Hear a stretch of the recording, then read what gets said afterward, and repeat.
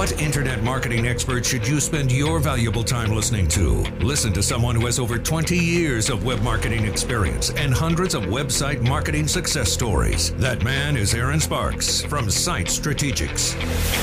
And this is Edge of the Web Radio. All right, a big story. Now, there was an Apple keynote address at the WWDC.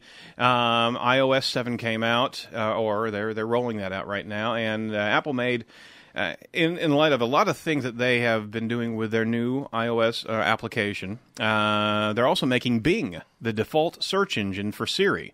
If you don't know what Siri is, it's your online your application that you can speak into voice recognition. It'll actually, you can command it to do a number of things on your smartphone.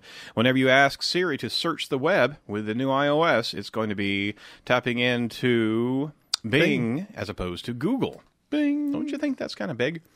And it is big news. But is the Safari default going to be Bing as well, or is that going to stay Google? Safari staying. Yeah, Safari is staying, I believe. On top of that, Siri pulls answers and content from numerous other sources, and you're also going to be able to search Twitter as well directly through Siri.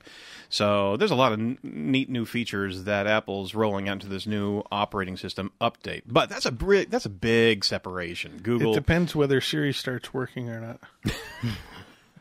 I'm sorry. I'm a total Apple fanboy, but every time I ask Siri something, it gives me something totally different. But it's fun, too, because you never know where she's coming from. Yeah. You know? But supposedly they did improvements in her voice, inflection, improvements in the search results. Yep. It's kind of a Siri 2.0, I guess. Hey, this article is really big. Maybe they're getting Siri us. Oh. I see what you did there.